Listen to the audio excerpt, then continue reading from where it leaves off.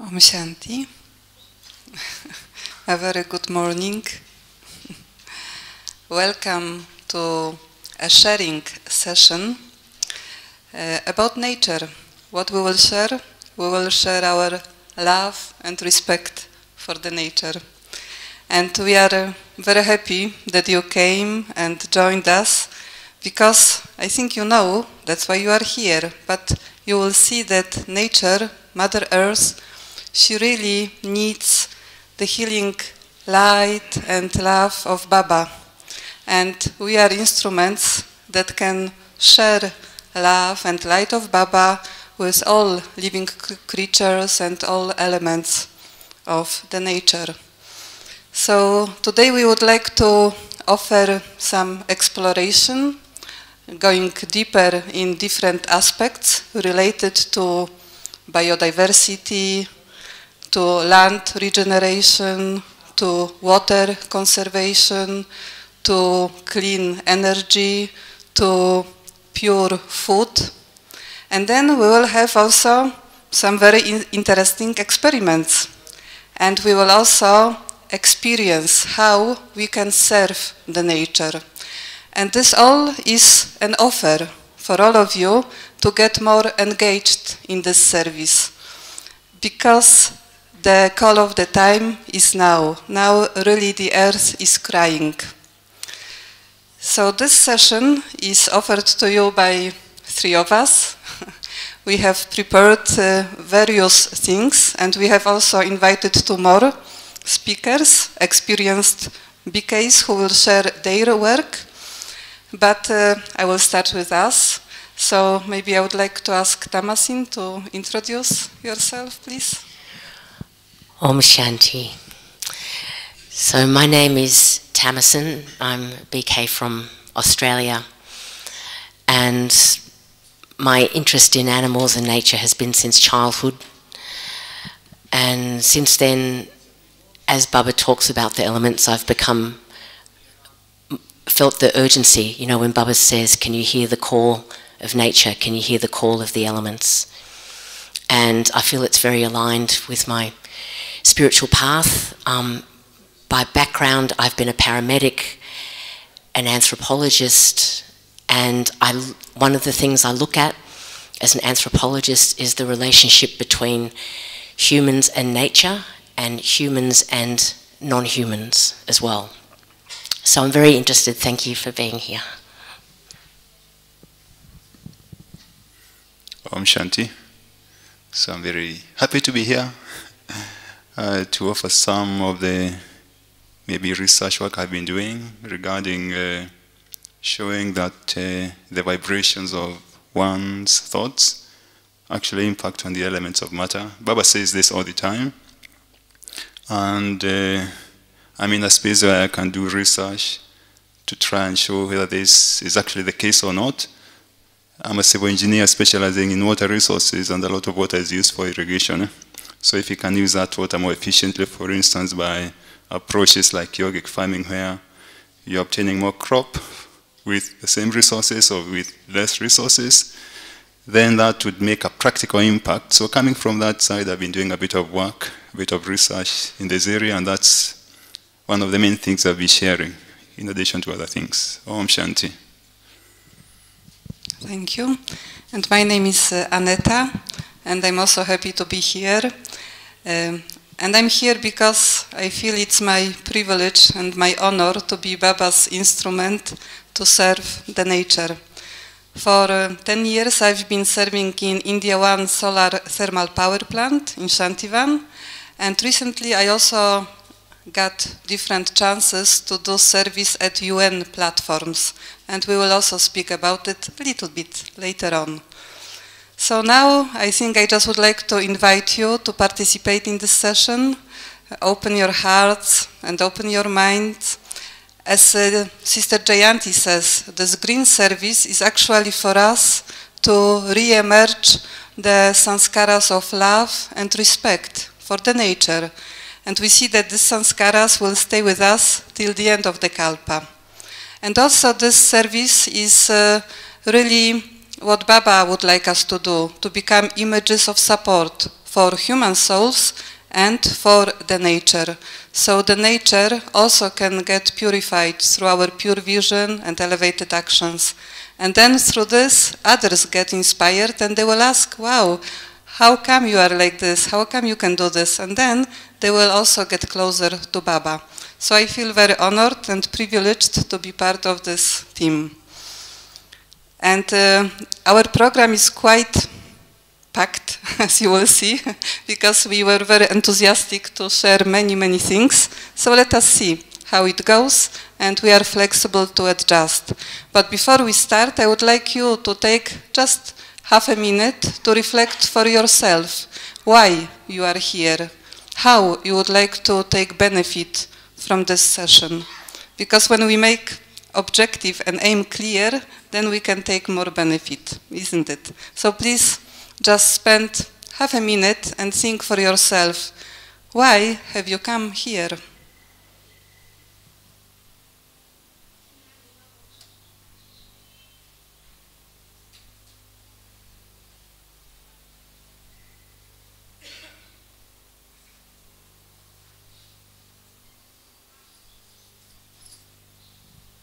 Om Shanti, thank you.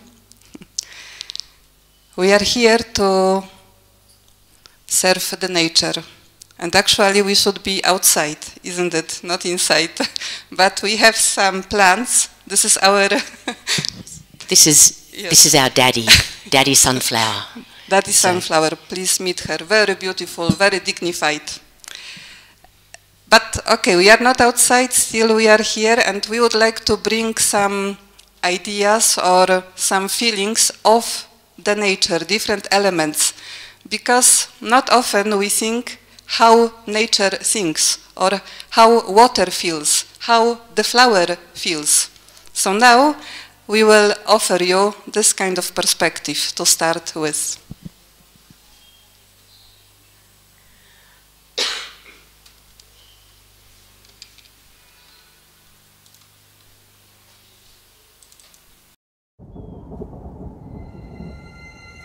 Some call me nature.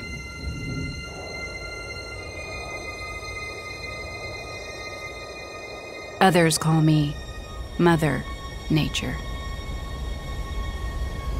I've been here for over 4.5 billion years. 22,500 times longer than you. I don't really need people, but people need me. Yes, your future depends on me. When I thrive, you thrive. When I falter, you falter. Or worse. But I've been here for eons. I have fed species greater than you, and I have starved species greater than you. My oceans, my soil, my flowing streams, my forests, they all can take you or leave you. How you choose to live each day, whether you regard or disregard me, doesn't really matter to me. One way or the other. Your actions will determine your fate, not mine. I am nature. I will go on. I am prepared to evolve. Are you?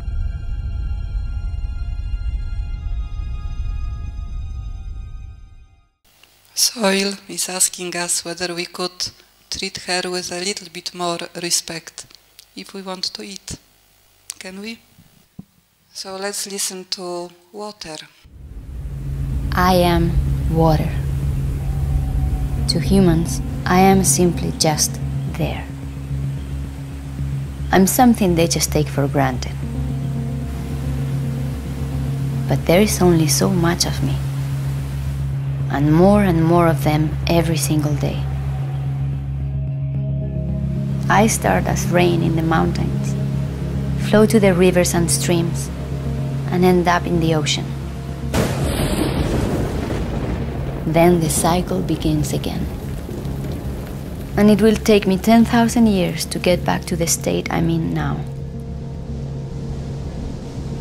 But to humans, I'm just water, just there. Where will humans find me when there are billions more of them around? Where will they find themselves?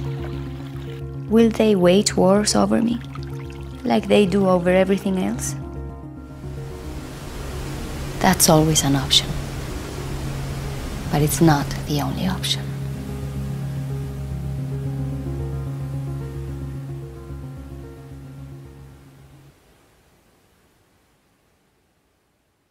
And where will humans find me when there are many more billions of them? And will people wage war over me, water? Thank you. And they will. The UN states that actually in the future, or even now, lack of water is one of the main reasons of wars that are started. And actually Baba said in Aviyakt Murli in the 80s, he said, you won't be able to get a glass of water with a gold ring. Yes. Such will be the time. Yes. And one more, flower. Okay. I am a flower. Yes, I'm beautiful. I've heard it before, and it never grows old. I'm worshipped for my looks, my scent, my looks. But here's the thing, life starts with me. You see, I feed people. Every fruit comes from me. Every potato, me. Every kernel of corn, me. Every grain of rice, me. Me. I know, but it's true. And sometimes I feed their souls. I am their words when they have none. I say I love you without a sound. I'm sorry without a voice. I inspire the greatest of them. Painters, poets, pattern makers. I've been amused to them all. But in my experience, people underestimate the power of a pretty little flower. Because their life does start with me. And it could end without me.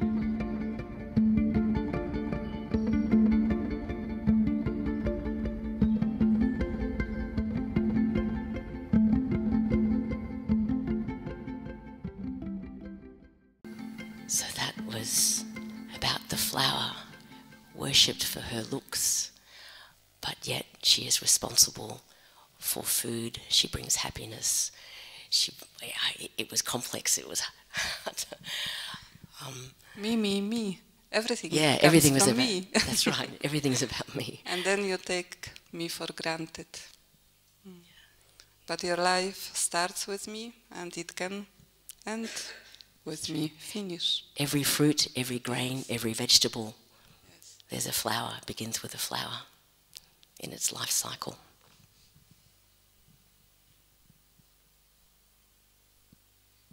I don't know about you, but when I saw this for the first time, I was really very much moved. Because we never think from their perspective. And of course we cannot hear, but we can feel if we tune to the vibrations. And we will do some experiments later on also. So now we have a quiz for you. Okay, are you ready to answer some questions? So, let's see how well we know our Mother Nature and the current state of it. You cannot see it very well, right? I will read it out, or Tamasin will read it out. Maybe you can how many hear. Earths... Oh yeah, it's Come not here. so clear. No, totally not. I have a mic. Oh, you do. Okay, I do. So the first question is, how many Earths do we have? This is a very easy question. How many Earths, planets, Earths do we have? How many? One. One Baba, one planet. Okay. So the question is, how many Earths do we need to regenerate the resources we are currently using? How many Earths do we need to regenerate the resources we are using, like in 1 year? How many Earths do we need so whatever we use will be regenerated and also the waste will be absorbed? 3. But we have only 1. How can we have 3, right? Okay. Not 3, but 1.8. 3, if we lived like people in Poland, for example, or maybe if everyone in the whole world would live like people in the United States, we would need more than 5 planets Earth. If everyone would live like people in India, we would need 0.8. But we know that India is a developing country. So currently, globally, we need 1.8 Earths to regenerate the resources that we are using and to absorb the waste. So how is it possible? How is it possible? It means we live on the credit. And who will pay this credit? Next question. How much of the world's coral reefs have been lost in the last 30 years? In the last 30 years, how many coral reefs have been lost? And coral reef is very important. I think Tamasin knows much more about it, coming from Australia maybe. But coral reefs are nursery for fish. Like 25% of all fish come from these coral reefs. So, how many have been degraded in the last 30 years? What is the percentage? What do you think? You are very pessimistic, but it's 50%, okay? 50%, which is huge anyway, and it's growing. Okay, next question. How many plants and animals are threatened with extinction? How many species of plants and animals are threatened with extinction? 10,000, 100,000, 1 million. 1 million. Huge, right? And already many have gone extinct. And many are on the red list.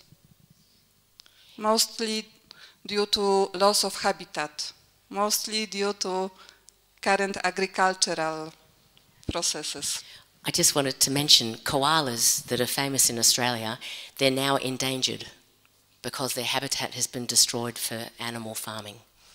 So, yeah. Okay. How much have the population of wildlife declined in the last 50 years? You know, in our lifetime, how much of the wildlife population have declined in percentage? What do you think? 69%. Can you imagine? Just in 50 years, 69% of population of wildlife has disappeared from this earth. Again, because of whom? One species, or how you say? Yeah. Okay, this is very interesting. What is the distribution of mammals on Earth? Mammals, animals. So there is the category of wild animals, livestock, and humans. Okay? So is it A, like 45%, 35, 20, B or C? So how much wild animals in percentage do you think are there in the world today from all mammals, all mammals? How much? Including human beings, livestock. How much? Yeah, it is C. But would you say it is C? Only 4% of all mammals in the whole world are wild animals. Mostly this is livestock. It means cows, pigs, and chicken, of course, is not a mammal, so it's not included here. If we included chicken, then there would be nothing for wild animals in terms of population. And human beings, 34%. This is measured in biomass, tons of carbon, but okay. Sorry? It means in terms of it means that wild animals are really very little, right? That livestock is actually taking over the animal kingdom, right? I think one of the things is that unless we can make profit, we don't think that something is valuable in this world. So wild animals really don't make money. So they're often considered a nuisance. In Australia, it's a bit like this, and their habitat is destroyed so we can have farms for sheep and pigs and cows to feed people. And wild animals are getting less because of that regard, because they can't be monetized. We can't make a profit from them. Okay, last question. You know, we are facing global warming, climate change. So we produce too much heat because of using fossil fuels for different things, power generation, but also we generate different greenhouse gases in other activities. So this heat that we human beings generate, how much of this excess heat has the ocean absorbed so far? What do you think? How much of this extra heat has ocean absorbed? 40, 70, 90%? 90%. Can you imagine? Can you imagine the state of the ocean that becomes like a hot soup? Yeah, hot bath. Yeah, hot bath. It is devastating for all life in the ocean. Okay, so these are just few examples to see where we live and what we created out of this earth, which is our mother for the bodies.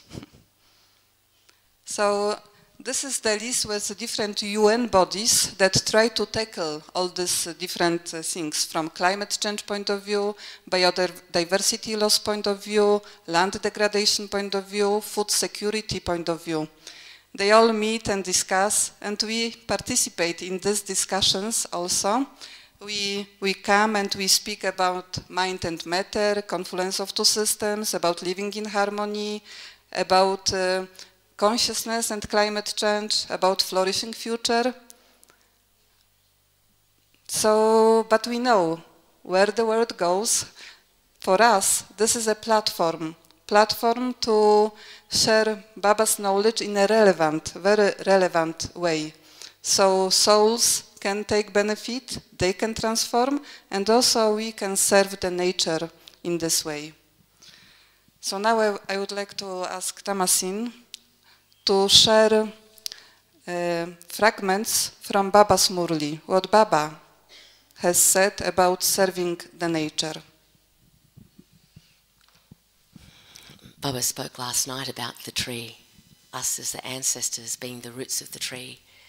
And he said the roots have a connection with every part of the tree, the twigs, the branches, the leaves, the flowers. And that's true with us as ancestors, but also true of the tree. The other day, Baba says the Father gives bliss to the whole world, including the elements. Bliss means mercy. The unmatchable beauty in Satyug is reserved for you exceptionally high souls, because you are the ones who have served nature, and you are the ones who have been kind to nature. You have been with nature through the entire drama, and now nature plays her very good part until the end. You high and rare souls are the masters of nature. You understand nature and come into positive relationship with her. As the self-sovereign ancestor souls, you are happy on seeing the games of nature. Whether nature fluctuates dramatically or shows you soft and beautiful forms, you observe both of these games, and while seeing everything, you remain beyond their influence. In your kingdom of truth, all of the elements will constantly do and be as you wish them to do and be. But you must now make this old world new. For this, you must serve nature and all living beings now with great humility and care. The service done now frees you from having to serve for birth after birth. As a result of your living lightly and gently amongst nature now, and among all other living beings, the elements and other life forms will accompany you as friends throughout time.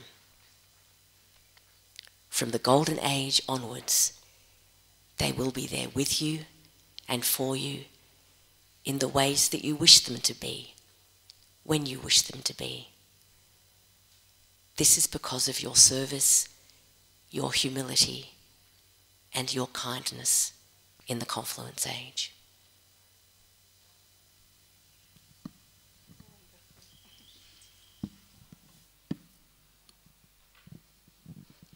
Thank you, Baba. Thank you, Tamasin. So let us go to the first theme we would like to discuss and explore today, which is biodiversity. Biodiversity is the variety of life on the earth. These are all different forms of life: animals, plants, fungi, microorganisms, and they all live together in ecosystems that create life and sustain life. So the food we have, the water we drink, the air we breathe, the shelter we have, is all thanks to this wonderful biodiversity. So as the Brahma Kumaris, we also participate in UN conference which is dedicated to restoring the biodiversity. Biodiversity means biological diversity. And we participated in the last one in Montreal in last year, December. And our main theme was awakening a flourishing future. And our message was that this awakening can happen only from inside out. That inside we have the power, we have the resources to make it happen. And then what is very important is to realize all and recognize all different relationships with all rights and responsibilities. And what we proposed a concept of ecosynthesis. Ecosynthesis as the holistic approach towards anything. Ecosynthesis is the way to reconnect with myself spiritually, then with others, with divine, with nature. So everything is included. We cannot take out anything from this equation. So this is ecosynthesis, a very holistic approach. And now I would like to ask Sister Priyanka to come and share with us her beautiful work exactly in this area. Because during these 3 hours that we are spending together, we are going to speak about the subtle way of serving the nature, but also about some physical, specific, concrete projects that Brahma Kumaris has been doing. So Priyanka, Sister Priyanka, please come. You can sit here, okay? So Sister Priyanka has a background in agriculture, and she's a wonderful sister. Right now, one of her activities is outreach project to regenerate villages. So in Brahma Kumaris, we have a new concept of building models of golden-aged villages. So Sister Priyanka has, together with her team, has adopted few of such villages in Kutch, area of Kutch in Gujarat, and she has been transforming them. And she will share with us the results of her work.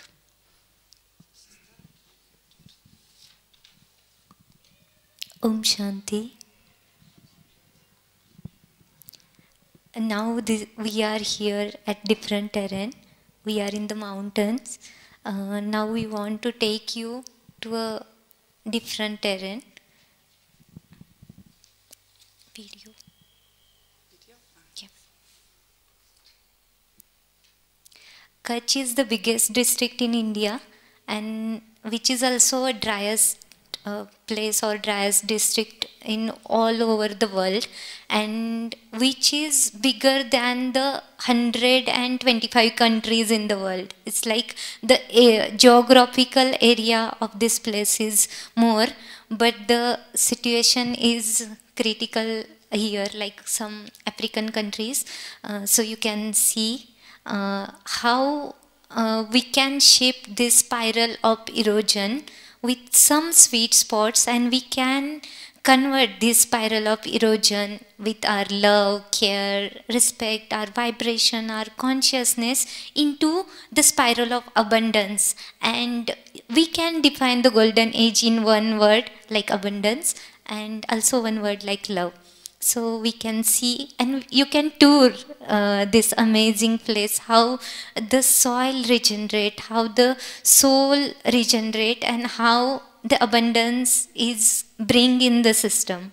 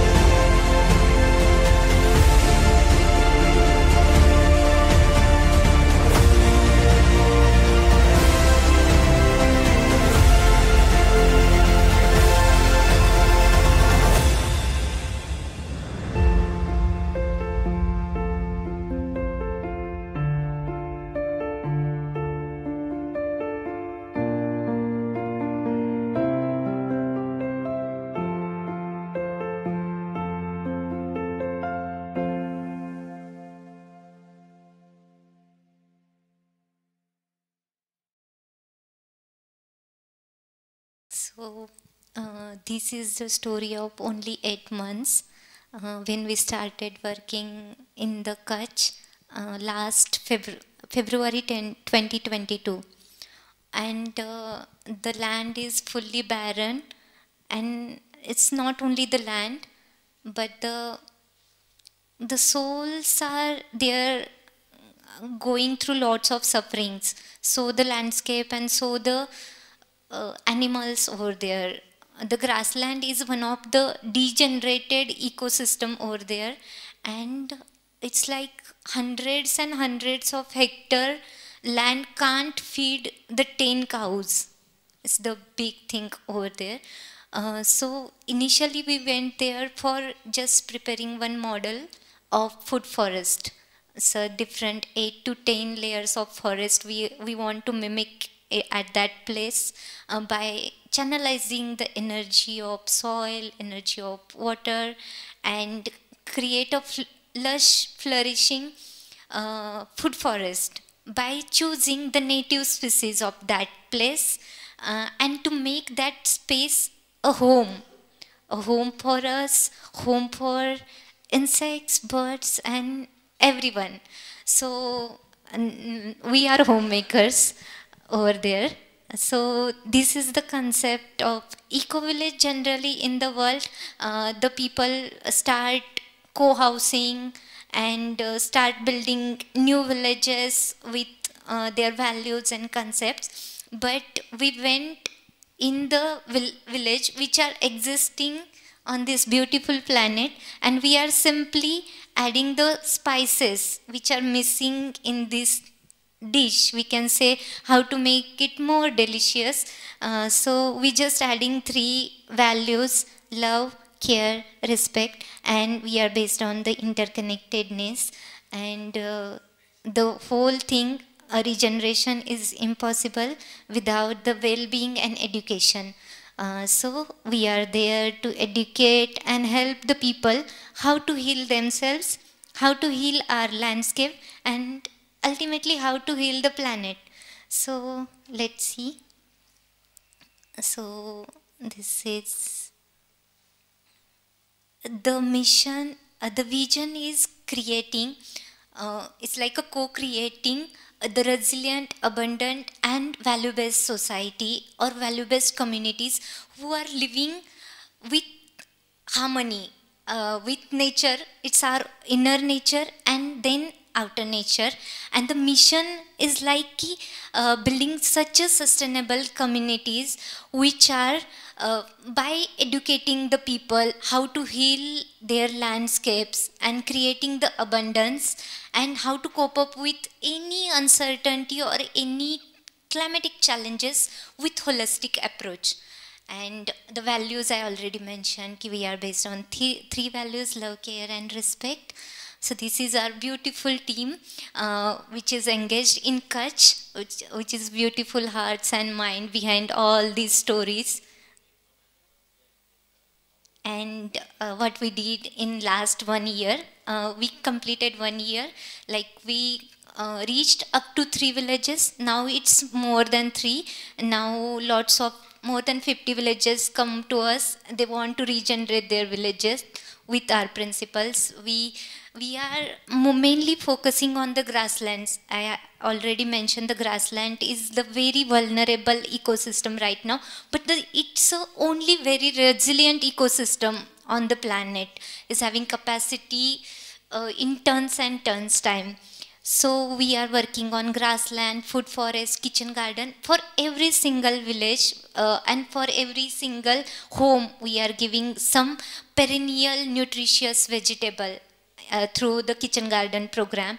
And community garden is a space where all the community, means it's not irrespective of age, caste and gender, they can come together at the place where they can grow their own vegetables, spices, fruits. And we started first model at a small village of having only 95 people over there. It's a really very small, but it's really nice to start with small village and slow and small initiative, and then we can replicate in number of village according to the challenges. And we planted very minimal number, is like 3,733 plants. But right now I am here, but the team is today also planting some trees with love. So for us, eco-village is the harmony. Eco-village is the beautiful world we can imagine. The Baba used to tell us the golden age, how it is based on the peace, how it's based on the happiness and love.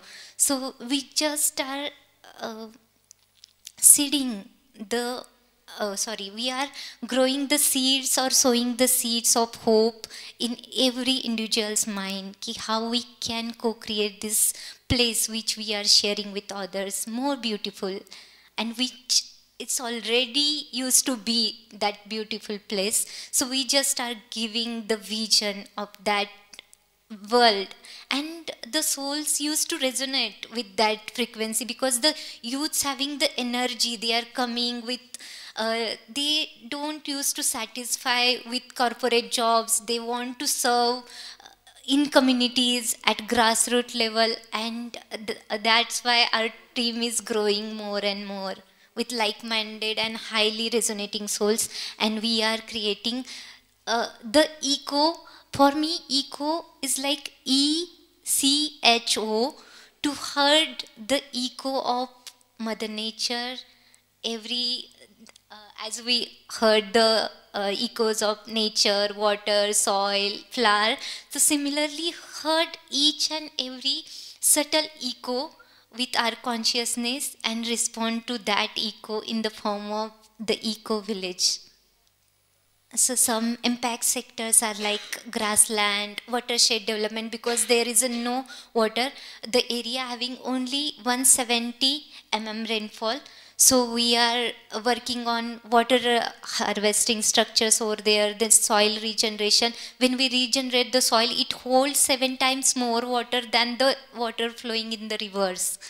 Food forest, the kitchen gardens, community gardens, wastewater management is the key principle, because the daily we producing the grey water, and we are growing the gardens on that grey water. And capacity building is very essential, and the key part like for soul regeneration. Without that, whatever you build, it's then again turn into different things. So these are some stories how women participate in the village going activities, and how we can find the wild food from the grasslands or from the forest, because we are unaware of their nutritional values, or we lost in agriculture sector, in agrobiodiversity. Earlier we have 30,000 of species to eat, but now our plate is dominant with only 3 species of grain and 1 potato. So how we can make colorful plate again? So that's the vision behind all these gardens and food forests, and we are teaching them how we all are connected, and how we can build a creative spaces from we get maximum production, but in the relationship with respect and love. So biodiversity, as we all know, when we at the plant community, something happen in the nature. It attracts. It's like a life attracts other lives, and all this circle is connected. So all these species started coming. Even our pond, means we prepare pond, other water bodies. Migratory birds visited for the first time of that village. After creating that ponds and all other ecosystem. These are the things, and how we can live together with cooperation, and how it's essential. And somewhere the reason is deep-rooted in our arrogance and ignorance. We are the superior, or we don't need the nature. We can get the food from malls, and people also don't know food from where food come, but and who really feed us? It's not only the farmer, it's a single microbe, and it's a single bee, and it's a single spider, and everything in that link is really very essential. And some shocking facts we already saw in the quiz, and the same facts here. We lost almost we can say 65% of agricultural biodiversity, and much more the all other biodiversities. Here there is the possibility we lost 90% of reefs up to 2050. So it's really challenging. And the village Bharapar, where we are working, their population is only 95 people. The population of peacock is 6,000. So we are enjoying daily with peacocks. It's like for us, the Satyuga is started over there. And these are some wildflowers, and this is the story. Earlier the grassland is fully barren, and they gifted us ki whatever you want to do, you have to do on this piece of land where nothing can be grown. And within one season, and luckily it's due to God's grace and blessings of elders, this year we have huge rainfall, and all our water structures filled with full of water, and everyone in the village challenged us. You are the small kids, what you guys do, and from this land nothing can grow. And we grow this grass. So sorry, not we grow, but the nature flourished itself by some simple interventions. And first principle to work with nature, just don't do anything. Just go and be there. With your presence, things started happen. And just observe how minimal interventions can help the landscape over there for their healing. So we simply added some seeds and some water structures, and then it becomes like this. And then it offered home for more than 22 species of butterflies within a season, 10 species of butterflies, 60 to 75 species of birds, and more than actually 134 species of grasses revived within one season. And all over the grassland, it's full of praying mantis. It's one of our favorite insects. And that is about the ecological restoration. Few things in agroecological intervention, like a cover crop. This cover crops is grown on only, it's only on dew fed. In Kutch, there is nothing happens, it's there in head. But we put the seeds and they started growing on only dew. And this is the scenario. And the people in Kutch and in the villages, they are mostly elder, 70, 75, 80, and they planted a whole community garden over there. And now they know how to stop the water, how to use the water, and they used to teach their kids or other village farmers ki how we can use small intervention to flourish our village and make it more self-reliant and self-sufficient, so that we don't need any other things from outside the village.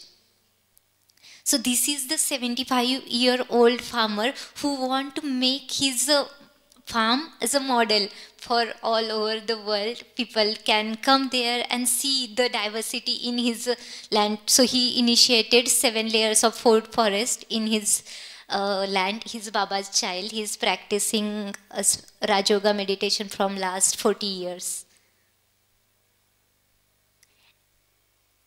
So we added some garden system interventions, like a small piece of 5 to 6 feet, we can grow more than 30 species of herbs, which are essential for going beyond the senses, also refresh and relish yourself. So these are all the village peoples where we started work at first time. And thank you. This is our story, which is based on our love. And we got lots of blessings from our elders. And we got the beautiful team which resonate with Mother Nature. And we can resonate with each other. And we are learning from Mother Nature daily. And we are trying how we can heal more betterly. Thank you.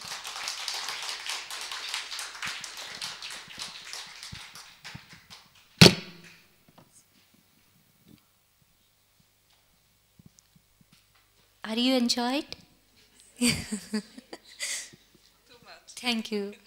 Yes, it was so wonderful, very inspiring, very practical actions, and beautiful combination of the inner values with outside results. Very beautiful. Congratulations, and yes, we are with you. All our blessings and whatever help you need. Thank you. No, you took just the right time. Thank you so much. Now I would like to share with you one more project, which is about creating biodiversity. And you may have heard about it. It's called Kalp Taruch, and it's about more than planting trees. It's about planting trees with love and care, and then taking care of them till the end, because it's not just a matter of planting the tree, but then caring for it. And the idea is that for one planet, one person will plant one tree. So this is the uniqueness of this project, that actually every person should plant at least a tree.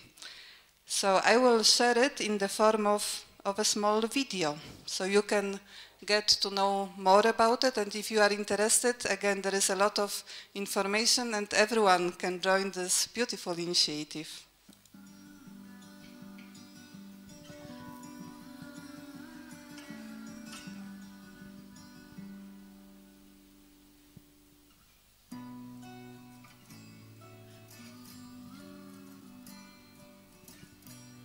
So far 30 countries have been involved. More than 3,000 awareness events happened. And whatever we do on the basis of our values. One person, one plant for one planet. 1.6 million people planted 1.6 million trees. I think now more, because this was updated in November.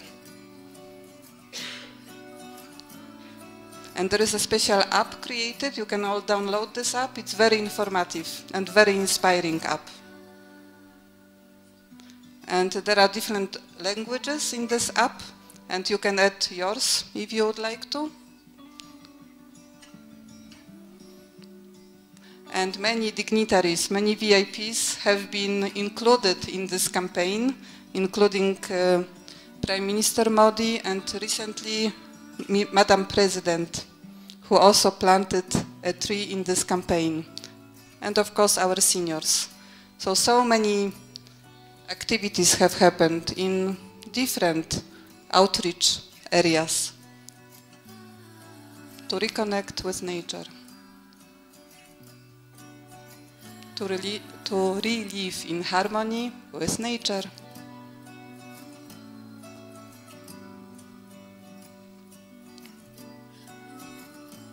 All different types of colleges, schools.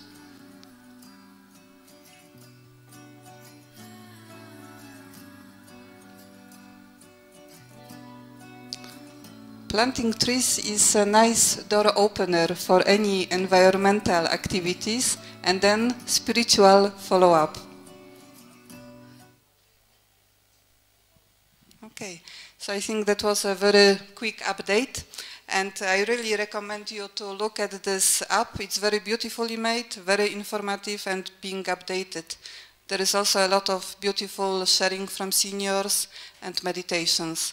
And you can register the tree that you planted.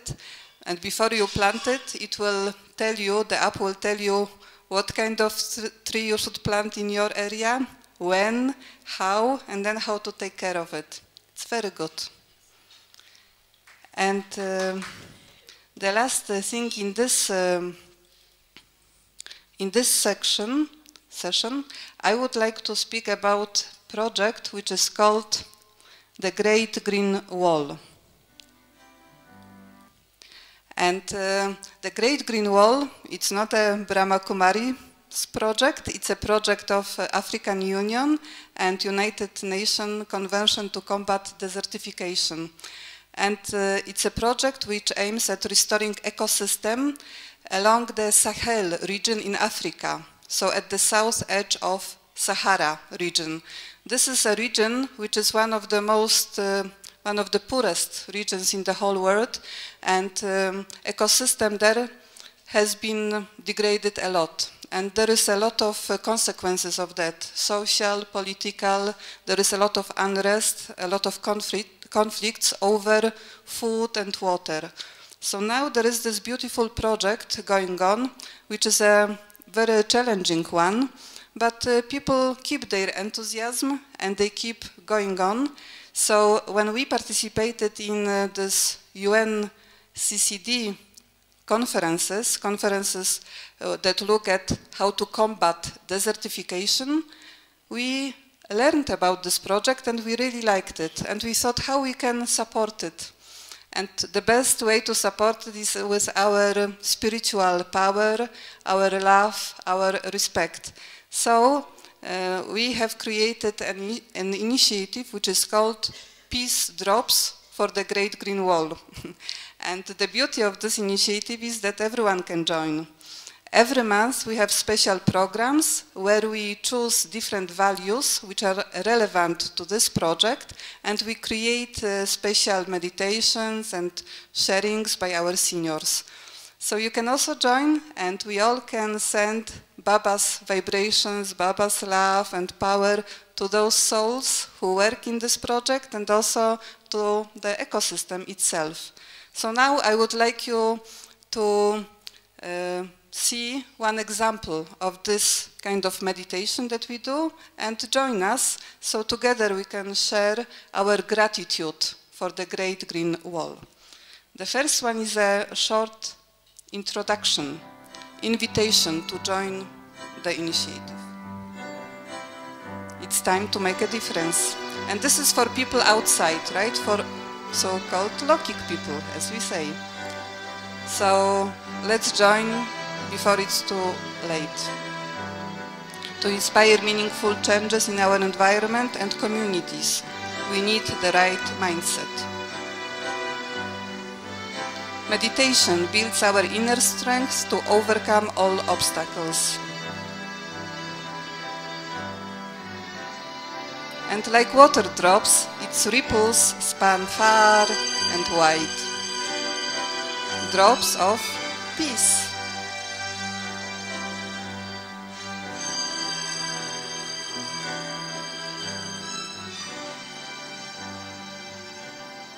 Peace drops for the Great Green Wall. And now let's have meditation for the Great Green Wall. And in this meditation we focus on gratitude.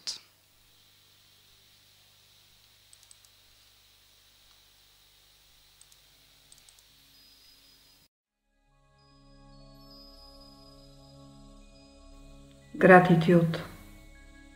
What am I grateful for when I reflect on the Great Green Wall? It is growing, a word wonder. The Great Green Wall is taking root in Africa's Sahel region, at the southern edge of the Sahara Desert, one of the poorest places on the planet. Millions of people there are already facing the devastating impact of climate change. Persistent droughts, lack of food, conflicts over exhausting natural resources, and mass migration are just some of the many consequences. The Great Green Wall is about much more than growing trees.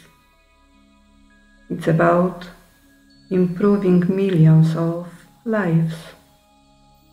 It is growing fertile land, which is one of humanity's most precious natural assets.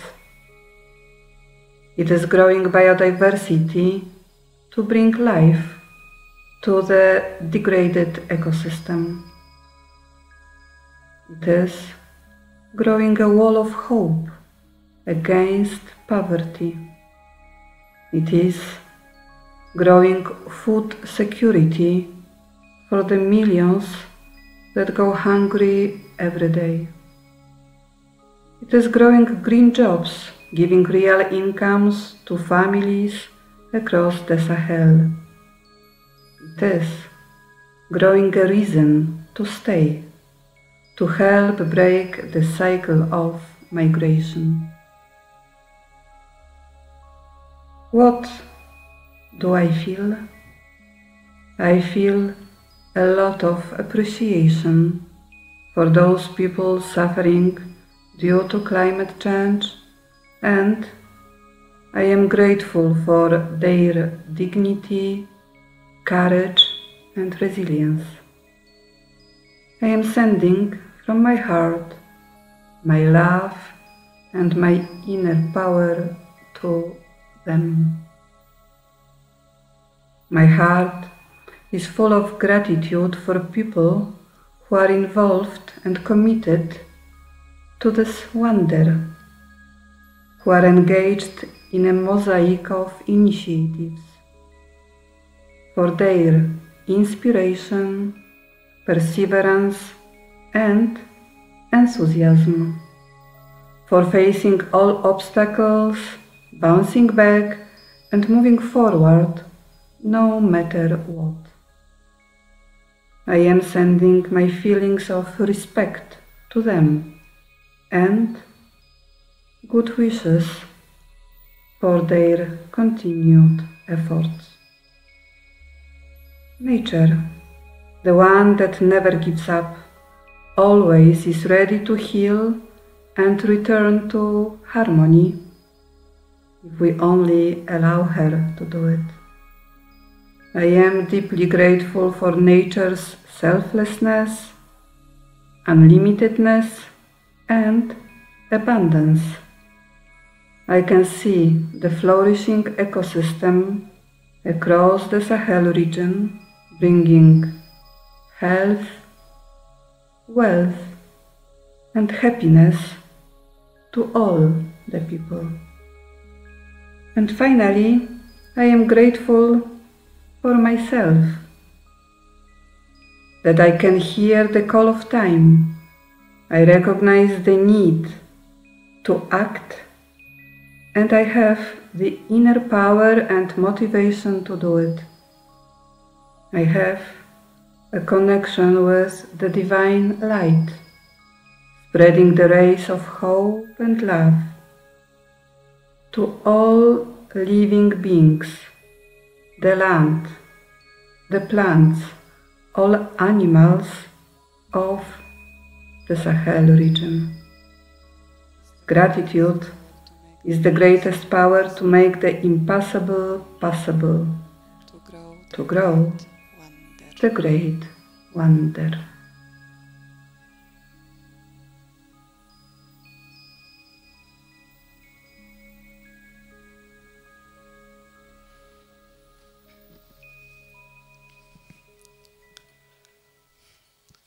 Please join us every second Sunday of each month.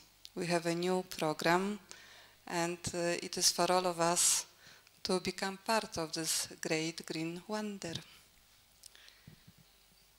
Okay, Om Shanti. So this way we have finished the first important area, the biodiversity.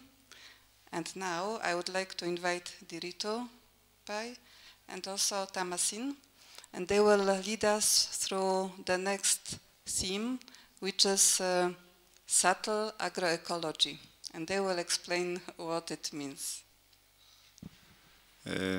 So there's a second part, I think the beginning of the second part of our presentation. So we are talking about subtle agroecology, and maybe the first thing is to find out what is agroecology. And I know the previous presentation talked about that, So it is, so you know that farming or commercial farming, industrial farming has brought so much of imbalance in nature.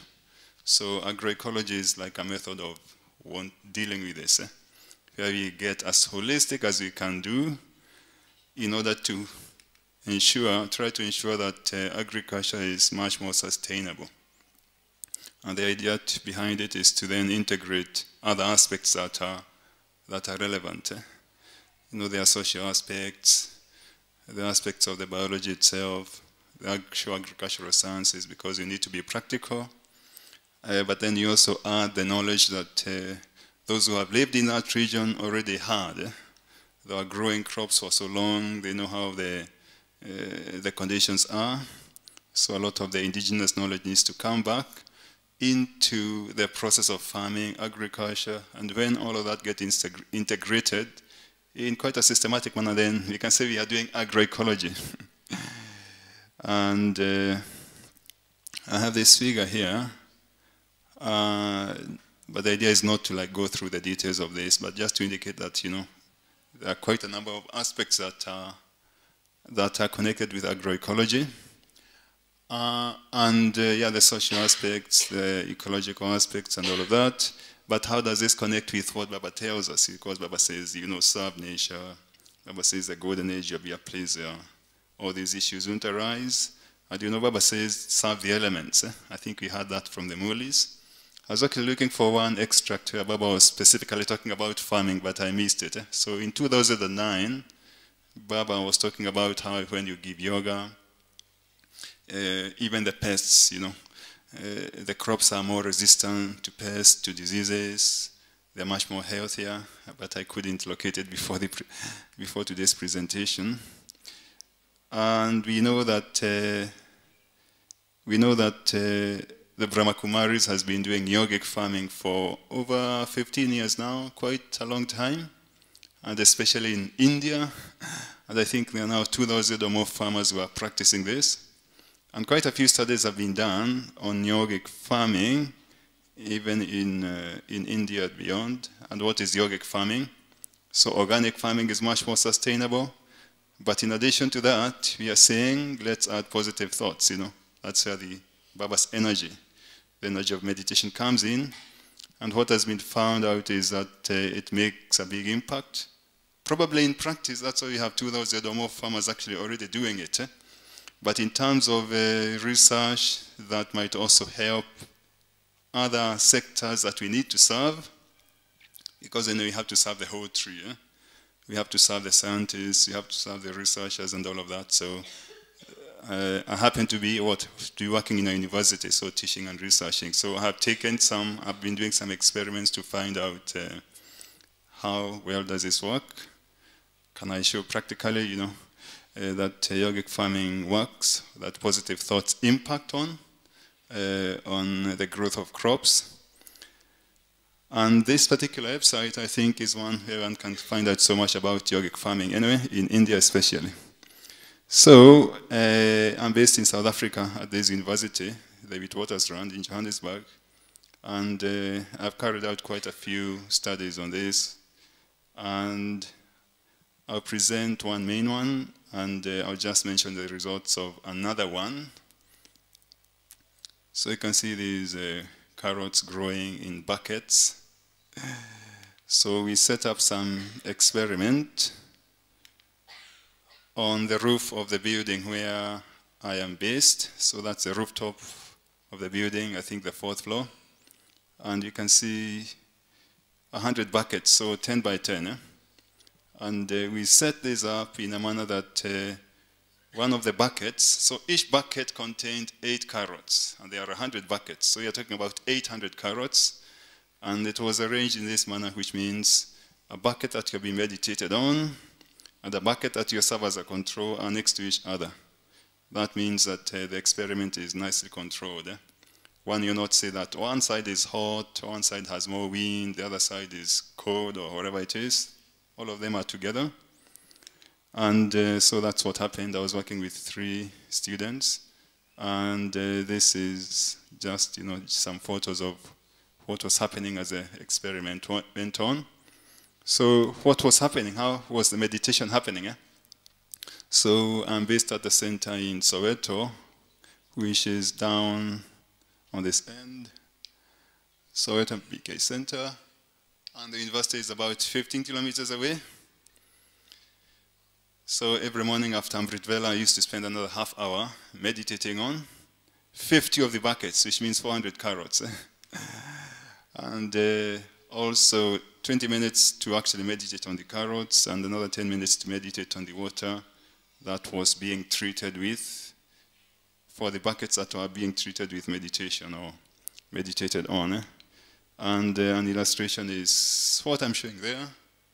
It's not very clear, but you can see, so the red indicates that, you know, you meditate on one diagonal, you skip another diagonal, meditate on the next one. So I was simply visualizing that. So this is, it's remote, which means I was actually not there being on the rooftop of the building and doing the meditation. It was after Amrit Vela. I spent another half hour doing this, up to when we harvested the crops. And what did we find out? So I did this for 3 months. Yes?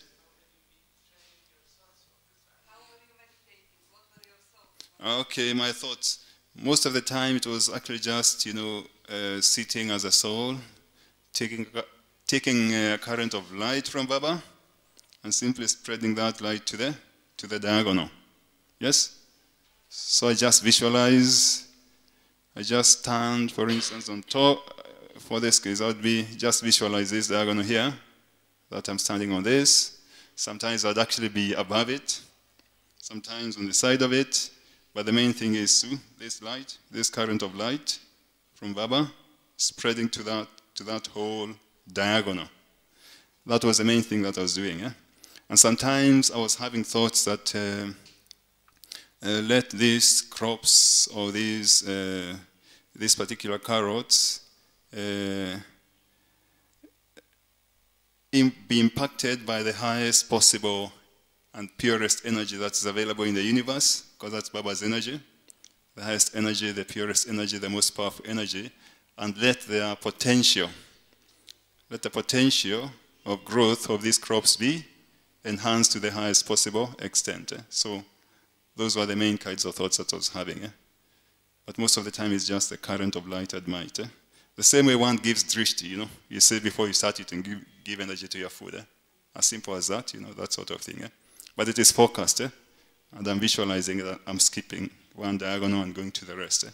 So anyway, we went through that process, and we harvested the carrots, and what we found is that the average weight of the carrots that were meditated on was 11% higher.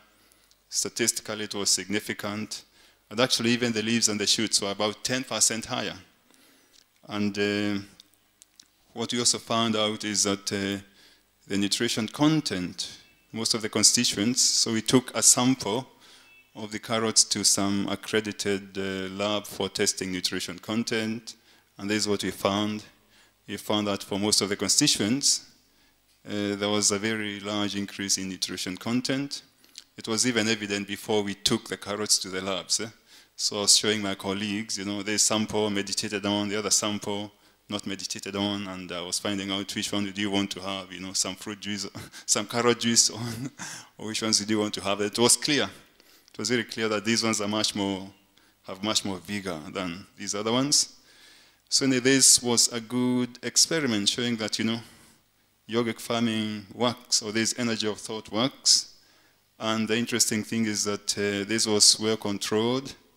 It was actually not organic farming in that sense, because we needed to control even the nutrition to each of the buckets. We are using liquid fertilizer so that you can control it was hydroponic, in other words. You can control the quantity of nutrition going to each of the buckets.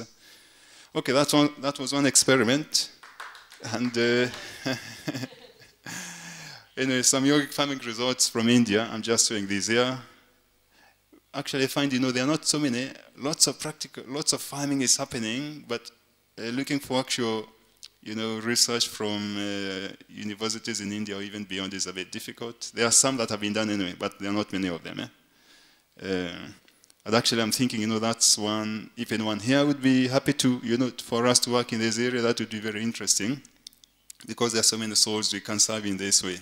The more results we have, there are so many souls we can serve. So anyway, practical yogic farming in India has also realized, quite lots of benefits, as you can see here.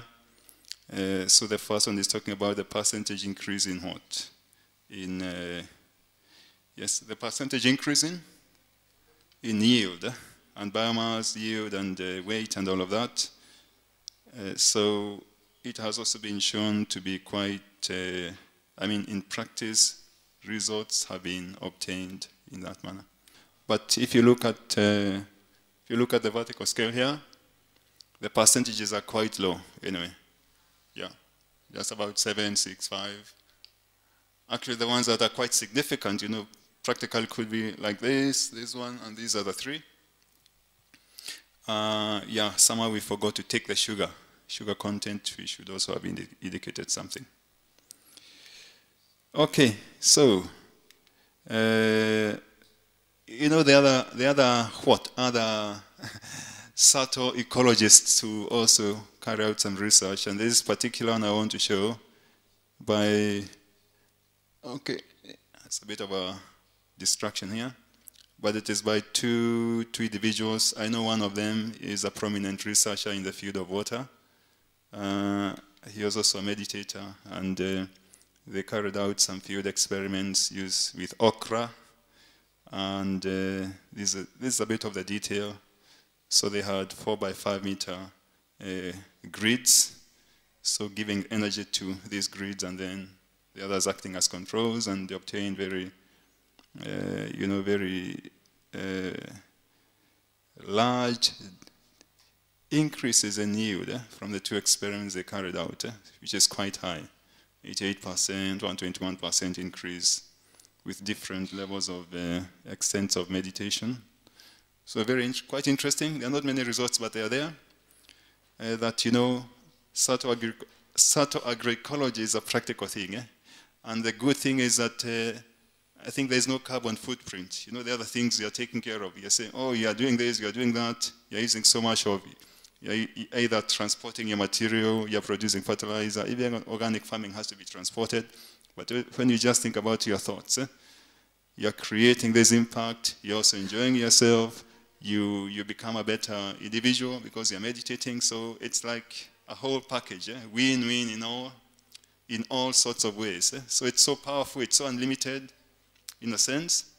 And I think it simply needs to come out more into every field. And that's why more research on this would be very useful.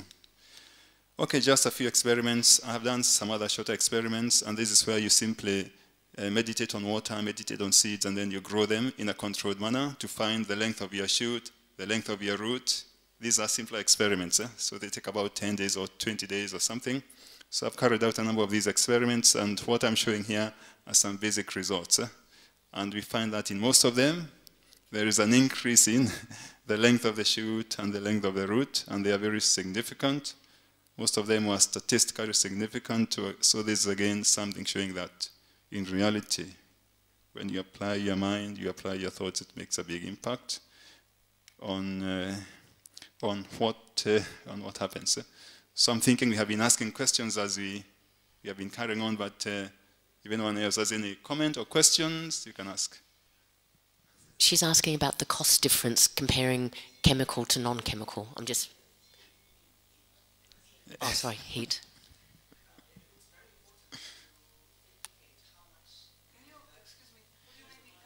Yeah, come because the translators as well need to hear. You can use this one. Okay. Yeah. Om Shanti. Om Shanti. Fantastic work. Really important because it needs to be scientifically proven. So congratulations. There's something that you mentioned towards the end which I think is very important to include in this information, which is the cost difference. Because when you look at the graph of mind yield and chemical yield, how much money was spent on that chemical? Because we know, not unfortunately, just the way it is at the moment, everything is run by economics. So adding that piece of data would really influence people's decisions as well. Om Shanti, well done. Yes, thank you. And that's actually what one of my focus areas now is to do that.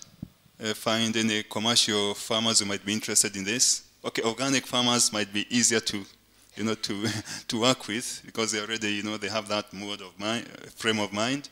But commercial farmers could also be approached, and the idea would be, how much more how much more you could say profit or whatever it is. Yeah, what difference will it make in terms of your costs ultimately? And that can also be modeled theoretically, but you can also, do it out there. Have an actual field experiment and carry this out. Thank you. Okay, I think I'm done. So, Tamasin, you can carry on.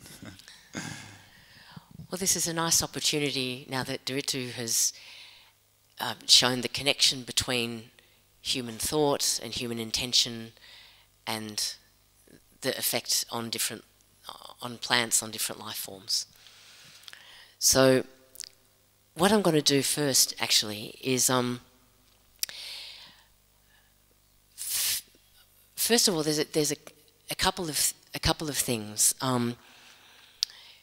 We know about racism and we know about sexism because they're, you know, overt forms of body consciousness, but there's also something people are discussing more called speciesism.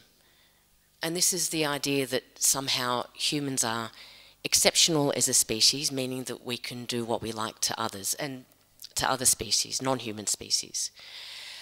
But at the same time, there's a growing awareness as more research is done on non-human animals and other species that every time they do an experiment, we find out we are more similar to other species, not less similar. So we share 50% of our DNA with the tree, for instance. The neural complexity of the brain of a bird mirrors the same neural complexity of the human brain. So, and also our bodies, I mean, we know that they're made of nature, but we speak about nature sometimes as out there, we want to go out to nature. But, you know, 70% of our bodies are water, and 99% of the water cells are actually empty space. So in one way you can say it looks like flesh and blood, but actually in reality it's water. And actually in a deeper reality it's empty space, because most of our cells are made of empty space. So it's very interesting, all these experiments and these different inquiries into the elements, into the natural world, into other forms of life. And this is something Baba didn't go into, but it wasn't really relevant 100 years ago when Baba began the yagya, but now, and also with the daddies having mostly gone in advance, I feel it's up to us somehow. It's up to our generation to serve through these mechanisms. And so I have this little machine. It's a very humble little machine. But what it does is we connect it to plants. We have some plants here. And just as Ndiritu explained that when we have a particular thought or intention, that does have an effect on the plant. So I haven't done this experiment yet, but we're going to do it together. So first I'm going to connect these electrodes to the plant. And what it does is it translates the electromagnetic energy of the plant, the photosynthesis, the life energy that is constantly going on in plants all around us all the time. It translates that into sound that we can hear.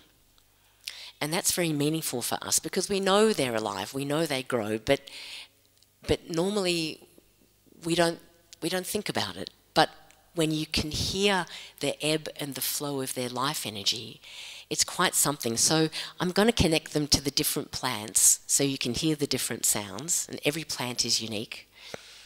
And then we will do a meditation and let's just see. Maybe nothing will be there. Maybe the plant is on their own way, but maybe it will. So let me try.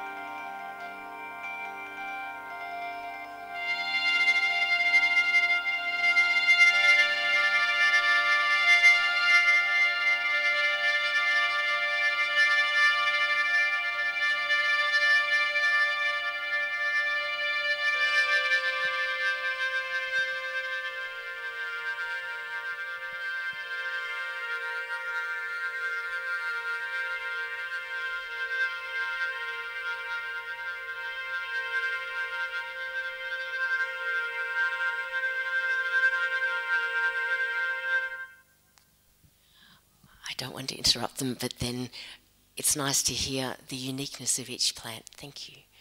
I always say thank you because I'm like grabbing their leaves, so I,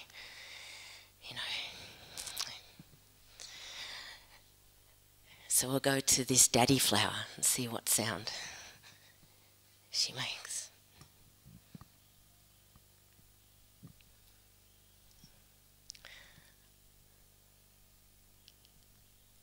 It's okay. There we go.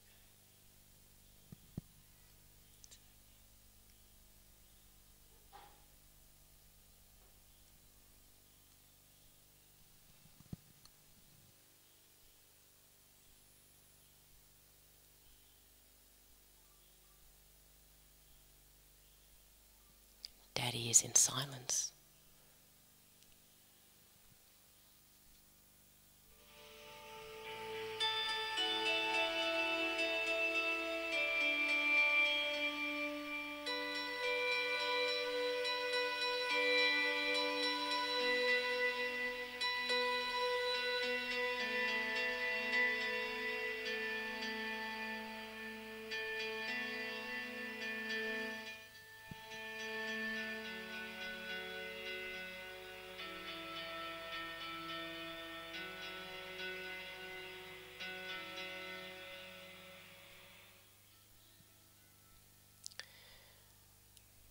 So shall we now, with this beautiful daddy flower, just as we have meditation on this most beautiful flower, there is no other one like it in the entire world. This flower is completely unique, and the little face of the yellow flower is looking at you all with such love.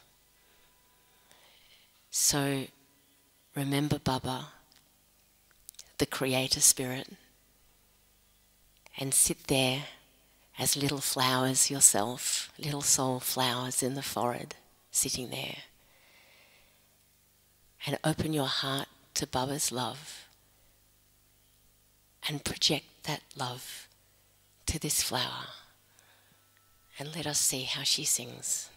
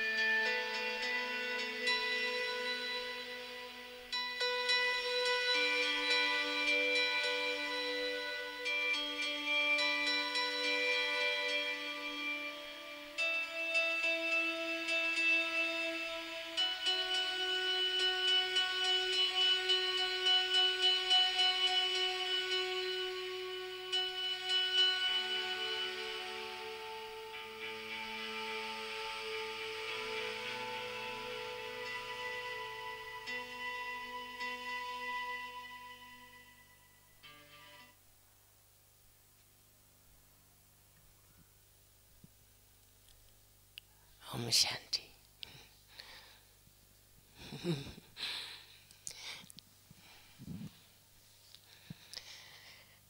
So how did you feel? What did you think? And what was it like?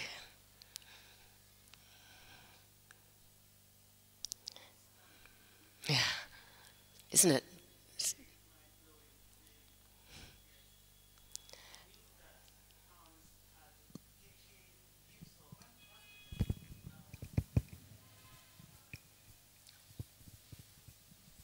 Yes, I just wanted to say that it was stunning. I knew that plants gave off a kind of sound, but I had no idea that it would be so enjoyable, so defined really, yeah. Because it's very distinct, isn't it? Each flower has a particular sound. Yes. It's beautiful. Where did you get that equipment, and what is it? It's you can buy them online, strangely enough. It's a small electrical device that picks up electromagnetic waves, just like everything, electromagnetic energy in our bodies. If I hold it, it'll make the sound of my body, because my body's living. Well, I mean, it's alive because I'm in it. But, and so it translates those inaudible electromagnetic signals into audible waves, audio waves. And yeah, I mean, they're available and they're becoming popular because of this whole wave of people feeling disconnected, and they're concerned about the environment, but what to do? It's so vast, the problem, and what can I do? People are overwhelmed, and people are seeking ways to reconnect with nature through many things.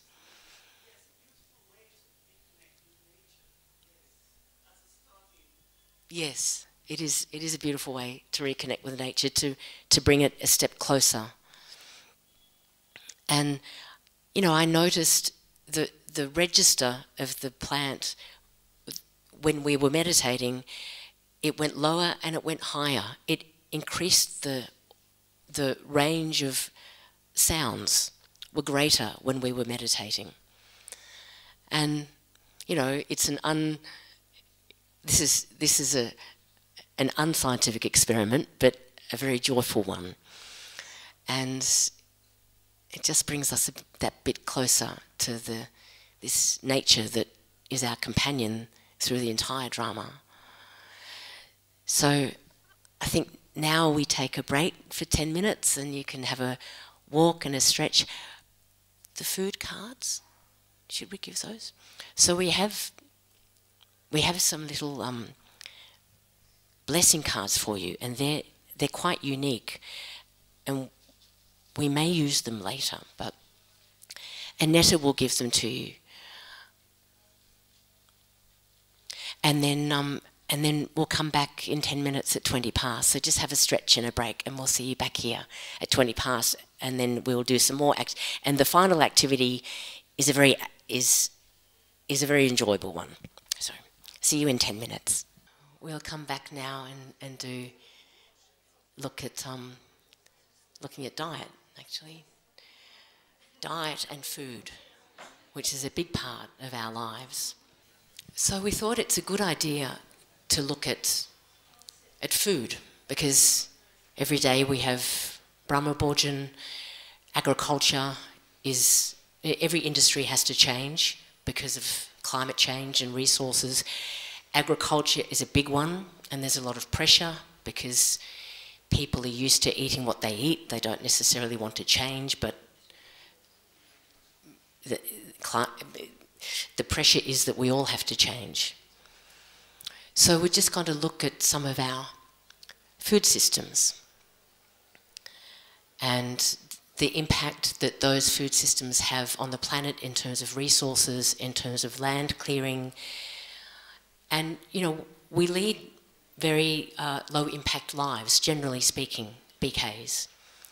But nevertheless, it's good to think about what we eat, how we eat, and if we can, just to realise that everything we do has an impact, and, you know, what can we do? How can we continue to live according to our Brahman principles in a way that is supportive to nature?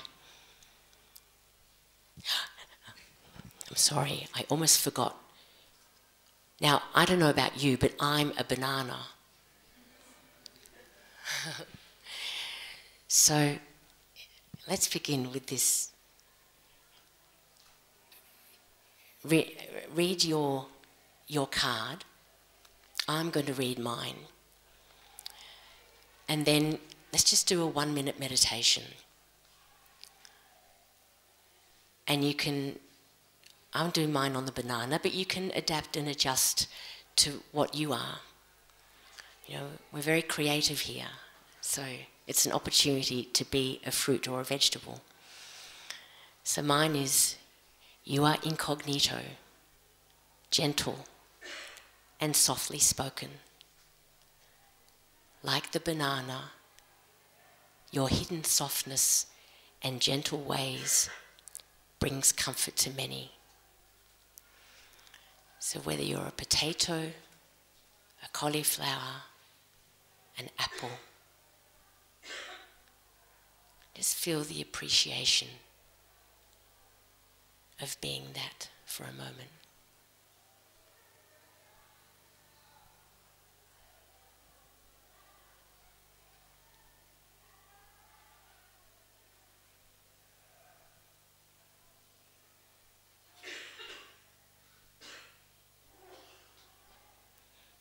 I can also add the banana has a good skin, so is not so easily influenced, and is highly nutritious, so can give benefit to many. You know, we can really churn about these simple things that we... So should we go on to the next slide? So this is a big slide. We have 2 big slides, actually.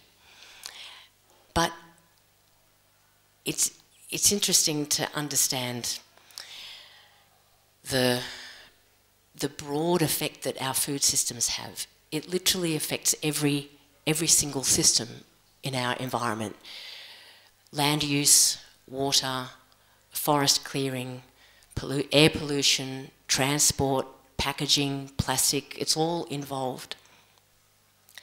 Livestock, I think we know, is the world's largest user of land resources. 80% of the world's agricultural land goes to feed animals who are then killed for either their meat, their milk, their eggs, their flesh, their fur, their feathers. And if we look here, I mean, we eat, well, I was going to say we eat a plant-based diet, but actually, to not go into it too much, but we have a vegetarian diet without eggs, a lacto-vegetarian diet according to our tradition. But the world has changed a lot in the last 100 years since Baba's time, and a lot of Brahmins are now just choosing not to have any animal products for ethical reasons, for health reasons, also for environmental reasons. And we can see here, all the vegetables are down here, and then as we start getting to the greater resources and greater impact on the environment, we reach eggs, and then fish, then the meat of birds, the meat of pigs, and then the milk of animals. You know, it's essentially the nursing fluid of a cow for their young, or of another species for their young. And then we get up into beef, cow meat, cheese is even worse than that. And then of course we have the flesh of the animal above that. So, I mean, it's a funny thing. We know this world is not going to remain as it is. We do know that. But we are also, we live in nature for 5,000 years. We interact with the natural world. Souls, God and Matter, that wonderful book that Jagdish Bai wrote. And we think about souls and God, but sometimes we forget about matter. And it's, you know, now is our life to create a loving relationship with the natural world and with other species. So here we see the impact of different diets. And this is a very good site, actually. I don't know if you can see, but it's called ourworldindata.org, and it has a lot of good information drawn from scientific and government studies. So you can see the lowest impact diet is the vegan diet. It just means a diet without any animal products. No red meat, dairy or poultry, people having eggs and fish, okay, it is a bit more. Those having no red meat or dairy, it's also a great improvement. But when we get up to vegetarian diets, even those that include milk, then we're seeing a greater impact.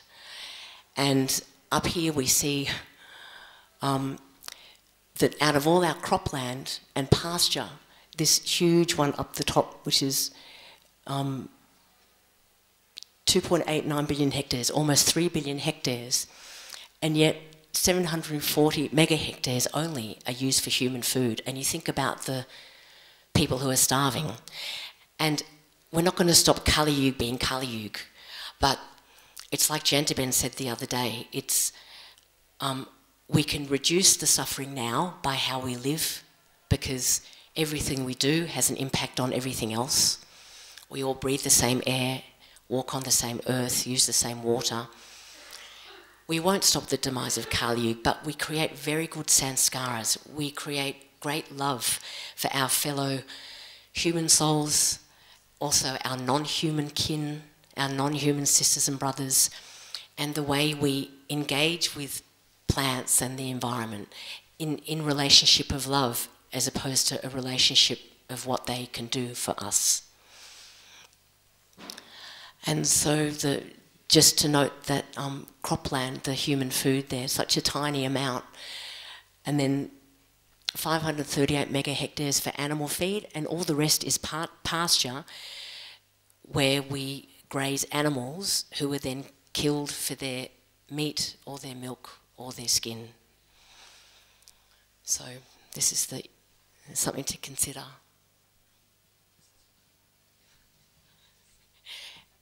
And yeah, and this is a very good picture of some fruit and vegetables.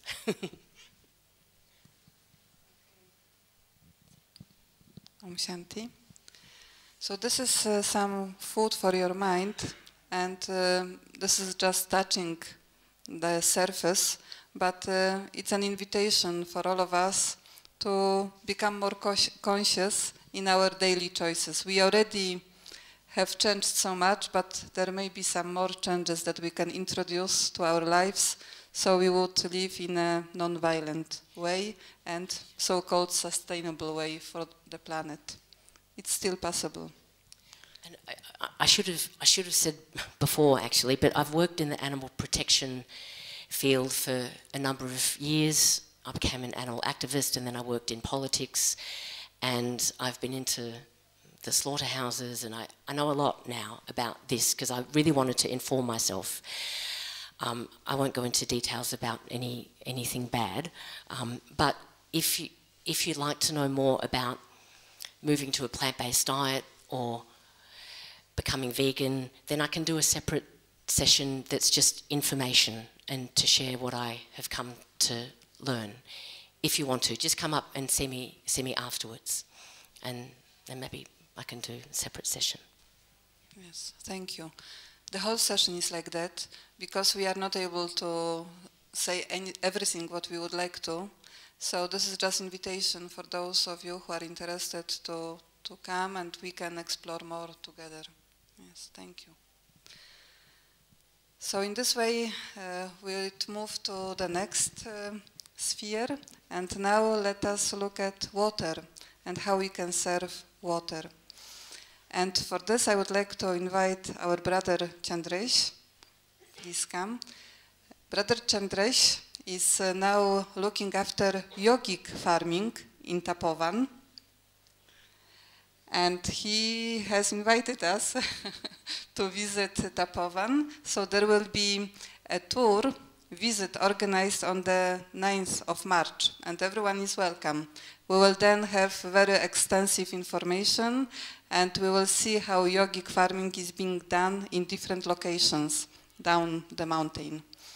So Brother Chandresh is also looking after the training center for farmers coming from all over India to learn about not only yogic farming but also natural farming. Actually, those two things we combine.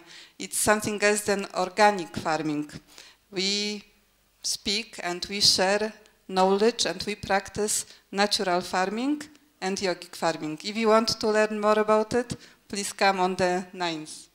But today, Chandresh Bhai is here to introduce a new campaign, new project, which has been inaugurated recently, and it's about conserving, protecting water. In Hindi, it's called Jal Jan Abhiyan, which means Water Conservation Education Campaign.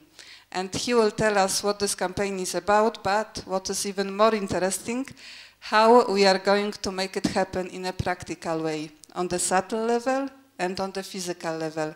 And in this way, it really will become a very good best practice that, again, we can share not only in India, but throughout the whole world. And again, it's a way to introduce in a relevant way Baba's message to everyone. So, Chandresh Bhai, please. This is a new campaign launched by Yagya, and it is called Jan Jal Abhiyan. In this campaign, we will try to educate the users how we can preserve water, what are the best practical ways to conserve water, what strategies should we make, and along with that, we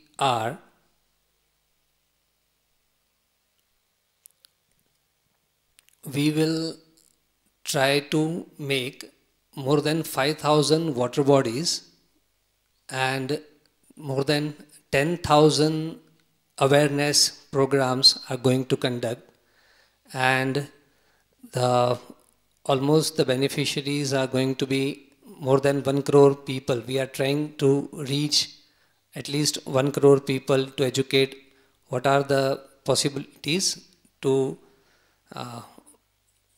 how we can conserve water, what are the different ways and how we can conserve water. This is Indian government's project. It's called Unnat Bharat Abhiyan. In this project, they are covering organic farming, renewable energy, water management, and all other activities by which we can make rural India a better India. So in this segment, the water management part is there, and we are going to focus on water management in this. With the help of Government of India, we are going to take this segment. Generally, this major areas of interventions are education, health, all part they are taking, but they are covering this with the holistic perception, and there where the Brahma Kumari's roles come. In this, there is a national steering committee to operate the whole project, And the chairman of this National Steering Committee is Dr. Vijay Bhatkarji. He is the person who invented a supercomputer in India. He was the director for IIT Delhi, and he's a very great person. He is in touch with Baba's family from last 26 years, and he met Baba also. And his vision, and he thinks that such kind of projects can be executed with the organization like Brahma Kumaris. And if Brahma Kumaris can be a part of this project, this is going to be a great initiative. And in this project, the local district administrative office and the Panchayat Raj institutions and the voluntary organization like us are together, three of them together, they are going to work. So they are working on many segments, but we will focus on water in this campaign. We know the requirement of water and how the water is used for humans, for agriculture, for industrial use, and animals and forest use. But we come to know that 89% of the water consumption is in the field of agriculture, and the water wastage is in the field of agriculture. So we have to literate the farmers, we have to more focus on the rural part of the India. If we want to conserve water, we have to focus on the we have to focus on the rural part. So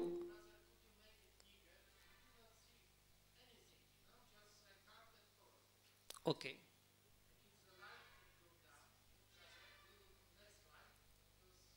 I don't think the slide is lights.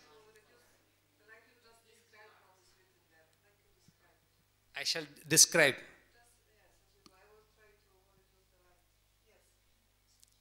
I'm not getting. Yeah. It's how the water is used in the human uses, in the agriculture uses, and in the industrial use. When we see, it is 89% of the water is used in the agriculture, 5% are used for the human uses, and 6% is in the industrial use and the forest use. So if we have to make this campaign a successful campaign, we have to focus on the rural part where it covers almost 92% of the water consumption goes. So this is why we are focusing on the village development. This is the picture of where what are the water sources we have.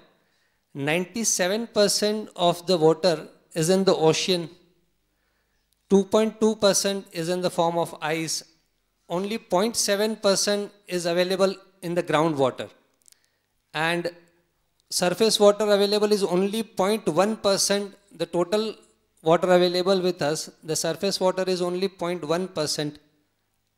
So we have to focus on groundwater and surface water. How exactly we are going to do this campaign is we are going to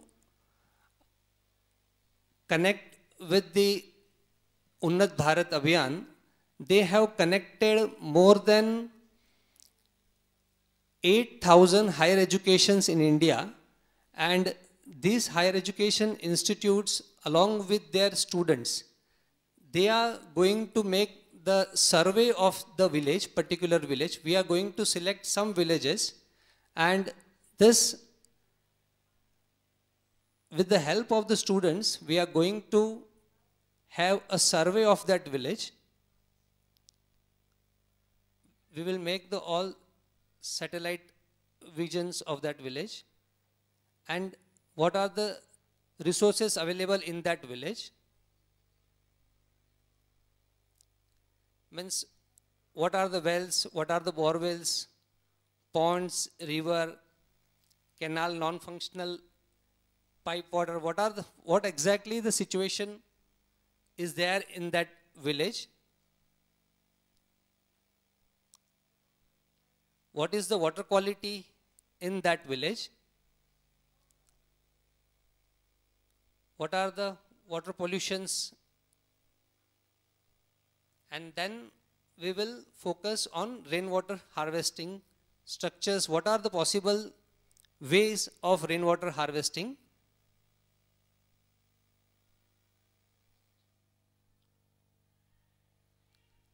This is one of the possible structures. We said crescent moon structure. It is very easy to build, but creates a very good impact. 2000 liters of waters can be stored in these structures.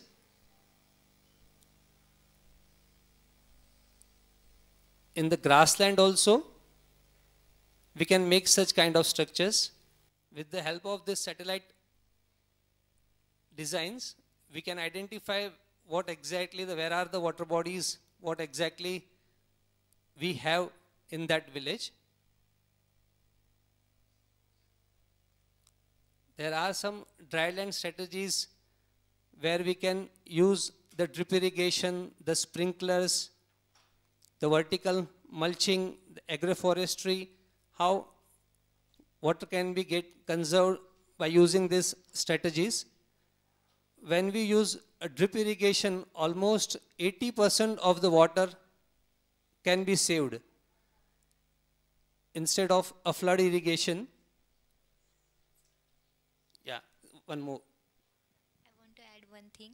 We have one initiative like Ola system. You might be heard, which is an effective irrigation method where people can use the pots. And in the areas where is the low rainfall, the people use some pot and pitcher thing to irrigate their orchards. And we started this initiative here in Rajasthan and in Gujarat, and which is having more water using capacity than the drip irrigation, water use efficiency, like more than 80%. So this is the good things, and these are the dryland strategies which help the farmers beyond the water in the ponds. We have this myth, we need water in the storage like ponds, big dams, but the nature of water is to flow, and we have to give them channel, means different ways in our land, and then it leave the land, or each and every drop of rainfall should be there where it drops, like that.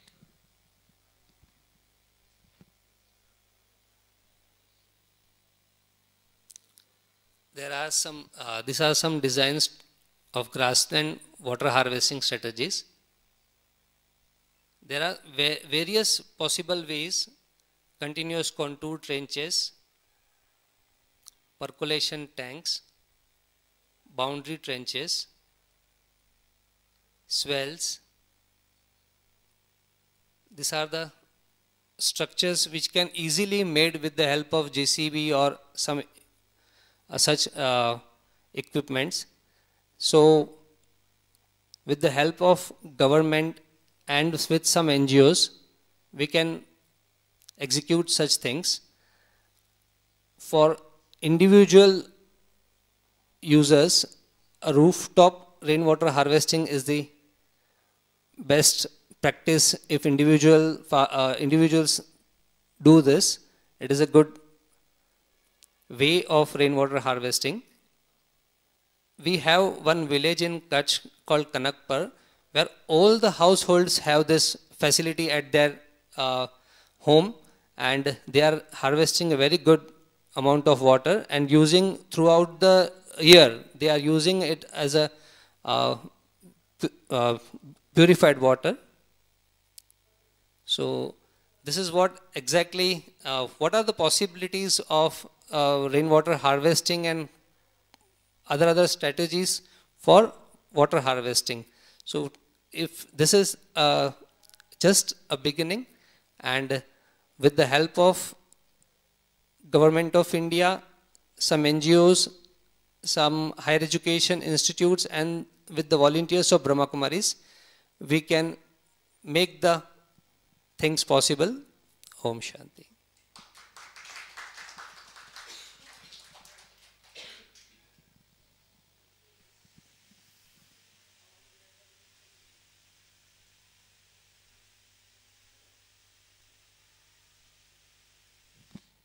Chandresh Bhai, thank you very much. It was very good, and your enthusiasm is contagious, you know. He not only is involved in yogic farming, but now also this big water campaign, and it's really wonderful, and again, whatever we can help, we're really willing to be part of that and help in that. Thank you very much. Thank you. So, water. So what is the biggest body of water? This is a very easy question. Our ocean. And it's one ocean, not 3, 4 oceans. It's just one global, wonderful ocean. So I would like us to finish this session on water with serving an ocean. Okay? So we'll have a meditation. For translation, I will try to give some also commentary. This meditation was prepared for UN Ocean Conference, which happened in Portugal last year. So this is a new way in which the Brahma Kumaris is getting engaged in this UN service, nature service, outreach programs.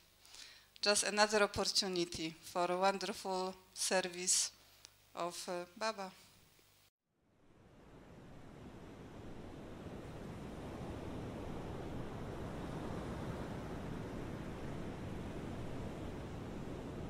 I take a moment to reflect on the state of the vast ocean.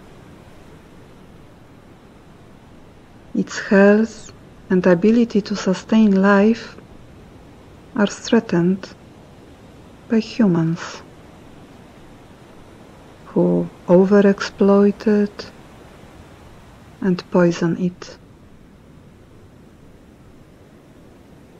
The unlimited, generous, eternal ocean is sick now. With the eye of my mind, I look with deep concern and appreciation at this great wonder that shaped the whole planet. Every stream, every cloud, every raindrop comes back to it. I imagine, I smell the ocean air. I hear the rush of wind across the water. I listen to the surges of the ocean as the waves roll and then break into sparkling surf nearby. I dive into the ocean, below the surface to the underwater world, the kingdom of fish, animals, and exotic plants. Ocean nourishes everything gently. I take in the beauty and the richness of the life below the water.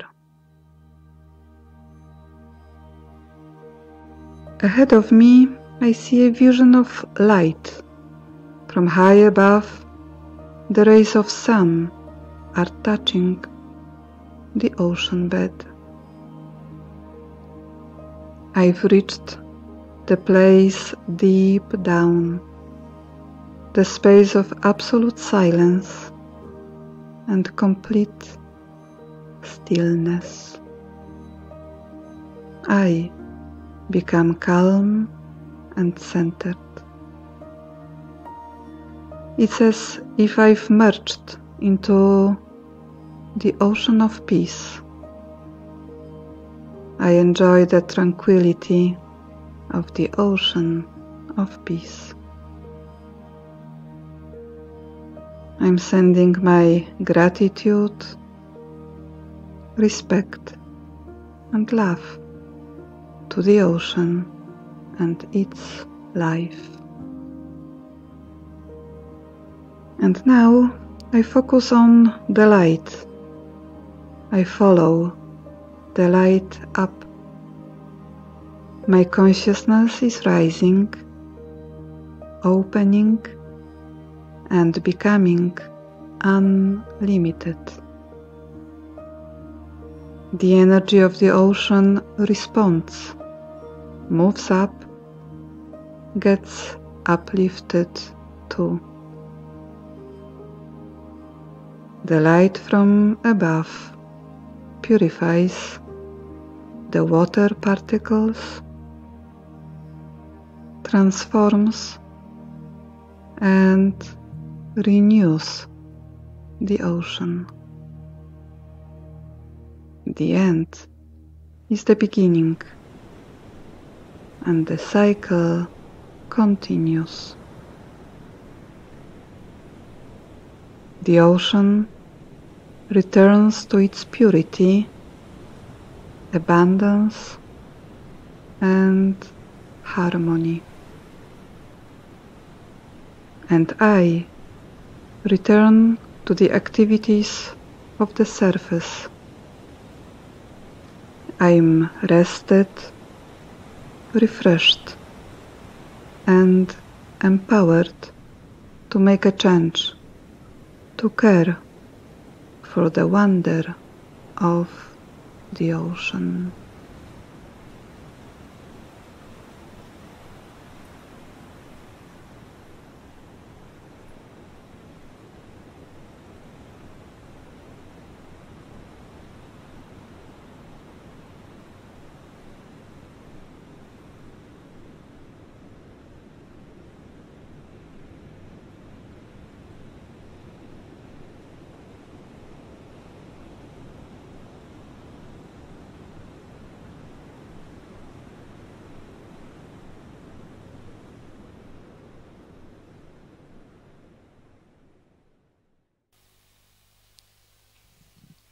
Om Shanti.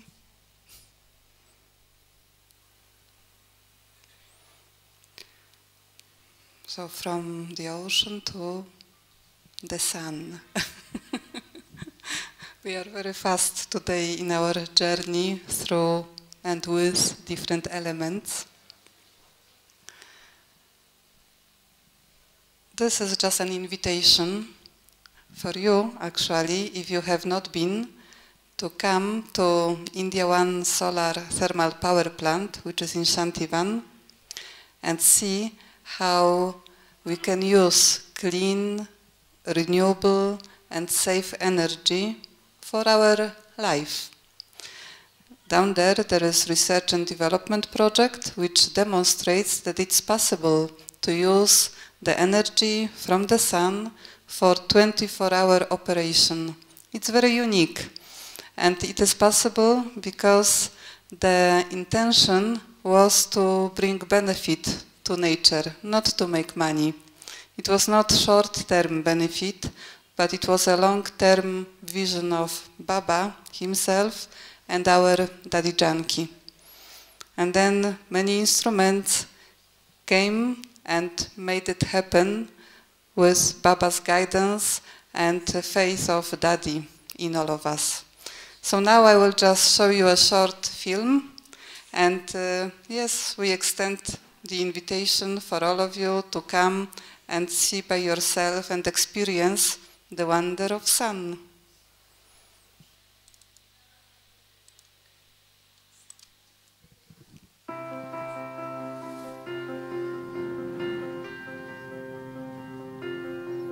So we zoom in to Shantivan.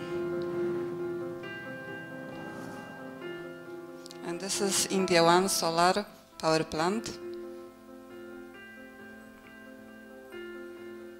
which is located in this beautiful area of Aravalli Mountains, the most beautiful scenery we could have imagined. It's a quite big area, and there you can see all these reflectors, 770 big reflectors. One reflector is like 60 square meters, which is a good size of a flat in Poland. It's just one, and we have 770. But the uniqueness of this power plant is the storage.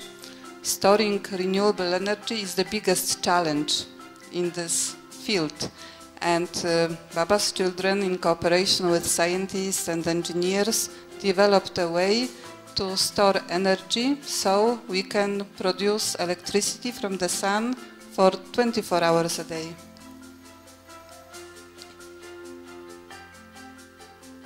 And these reflectors are like sunflowers. They follow the sun, just like we follow Baba, they follow the sun. And then they accumulate the power from the sun via concentrating the rays of sun into one static point in the receiver, which is in front of the reflector. So this technology actually is the technology of Baba. I, the soul, follow the sun of knowledge, I take power, I change myself, and I share with others. This is exactly how this power plant works. The solar reflector is focusing on the sun. The sunlight that comes is concentrated in one point to generate power, and then this power is transforming water into steam and then into electricity. And it's been shared with so many people, 25,000 at least, and then with the whole world, because we share this technology with anyone. This is one of our flagship projects in all those different UN conferences. Wherever we go, we speak about it, and then people ask, wow, but how it's possible? And then we can explain how and who is behind it. Everything was developed, designed, fabricated, installed, erected by Brahmins in cooperation with indigenous peoples, you know, local people from that area. So there was also a lot of capacity building, a lot of health campaign, which was accompanying the whole technical side of the project. And this is how the electricity goes to Shantivan and Manmohinivan, 24 hours a day. India One solar thermal power plant, and you are all very much welcome.